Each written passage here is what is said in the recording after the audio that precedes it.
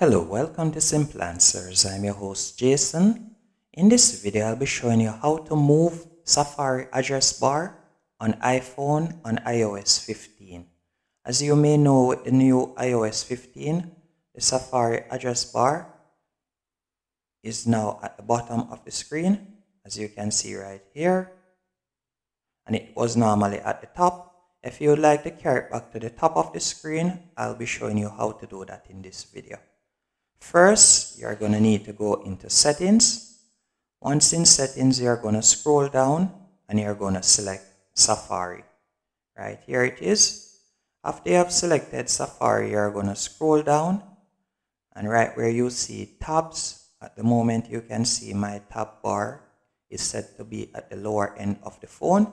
If you would like it to be at the top, you will simply tap on that and you will see a single tab at the top now.